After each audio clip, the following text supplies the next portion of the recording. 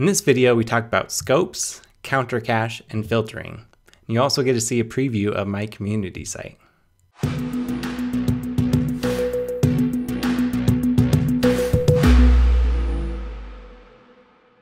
Alright guys, so for this tutorial, I'm going to show you something that I just learned. And I want to give a big shout out to Chris Oliver over at GoRails for helping me figure this out. I was stumped with it for a while, but he showed me the light, and now I'm going to pass it on to you. So what I wanted to do was, for my community site, I wanted to have filtering between the latest post, unanswered post, and active. So unanswered would be with 0 replies, and active would be like 5 or more. So right now these are just stubbed out. They don't actually do anything. So I'm going to show you how to set that up. First, we're going to create a counter cache on our forum thread to cache the number of forum posts on each thread. And then we are going to do a migration to add the forum post count to the forum thread table. So let's get started. Let's open up Sublime Text. I'm going to open up the forum post. So what I'm going to do is belongs to forum thread. I'm going to add a flag here and say counter cache true. Whoops, true. All right, so the next thing we need to do is run our migration. So what we're going to do is add a forum post count to our forum threads table. And to do that, we'll do Rails generate migration add underscore forum post count to forum threads. And just so you guys know, I have a forum posts model as well as a forum thread model. So all we are doing is running or adding the count of the forum post to the forum thread. And then from here, let's do forum post count is an integer. I'm not going to do that just because I already ran this migration and it will throw up a conflict error for me, but just hit enter. And then once you go back to that, open it up in Sublime, open up the migration. And then at the end, so we're going to be adding a column to the forum threads table, which is we're adding the forum post count, which is an integer. Be sure to add this line right here. Default is 0. So comma default hash rocket 0. And that makes sure a new forum thread has a default of 0 posts in it. Go back to your terminal and do rake db:/migrate. All right. Obviously, I didn't have anything come up because I've already ran this migration. All right. So if we jump into our Rails console, you can see if I do forum thread.connection. All right, forum thread. You can see the forum post count is now added to the table as an integer, which is exactly what we want. So the next thing we want to do is create 3 different scopes for our forum thread.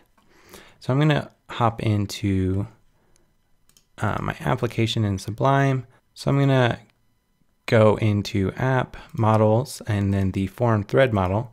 Then down at the bottom, let's create a scope for our recent, active, as well as the unanswered questions. So we're going to do scope recent, and then we are going to order created at descending. And then scope, of active. All right, scope active, we are going to do scope of where the forum post count is greater than or equal to 5. And then another one, scope, if I could type, of unanswered. And then I will do where forum post count is 0. So I'm just going to line these up so it looks a bit nicer.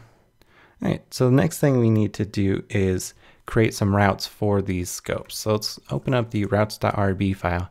And then inside the resources form threads, we're going to create a collection.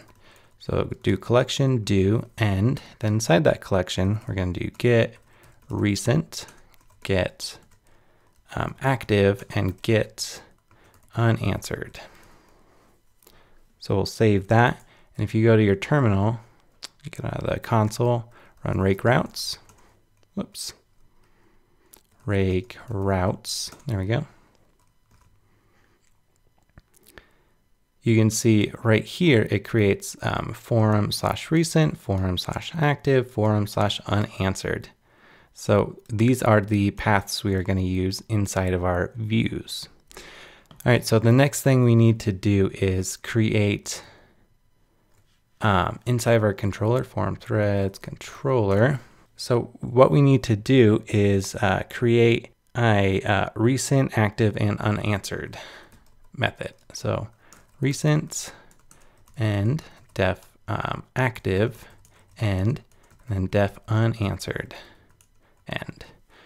So for the active, what we are going to do, or for the recent, we'll do at forum threads equals forum thread dot recent, and then this is grabbing the scope we just created. So I'm going to copy that, paste it in, change this to active, and then change this to unanswered. And since we do not want separate views for all of these, I'm going to throw in a render action of index. All right, so let's save that. And one last thing, let's open up the index file. And you can see the link to latest unanswered active. These are just stubbed out at the moment. So let's go back to our terminal and grab those. So recent form threads, I will change that here, and I will do path. And then the other one, active form threads, for the active, add path, and then the unanswered form threads, and add path. So now, if we refresh this, let's see. All right, we are getting a syntax error, unexpected integer. So let's go back to Sublime and open up the form thread. Oh, okay, I think I just missed a comma between the count and the 5. So let's refresh. All right, cool. So now if we hit the unanswered,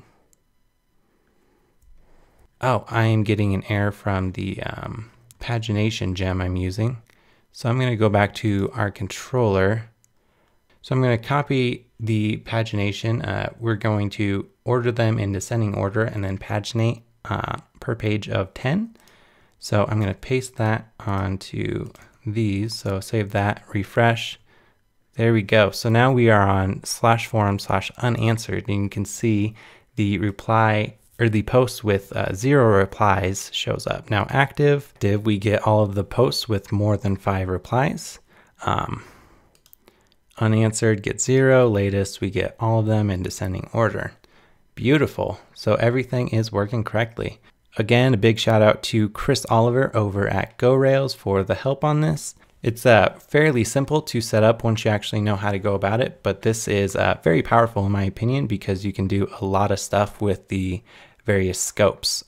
So that was definitely great to learn about, and I hope you guys enjoyed it. All right, guys, that is all for today. As always, if you have any questions, comments, anything, hit me up on Twitter. It's at McKinseyChild. If you want to follow along for more, be sure to hit that subscribe button below or sign up for my newsletter on my website at mckinseychild.me. Oh, and my community site, I'm going to be launching it in a few weeks. I'm really excited to get that thing live, and I hope to see you all there. All right, see you guys next time.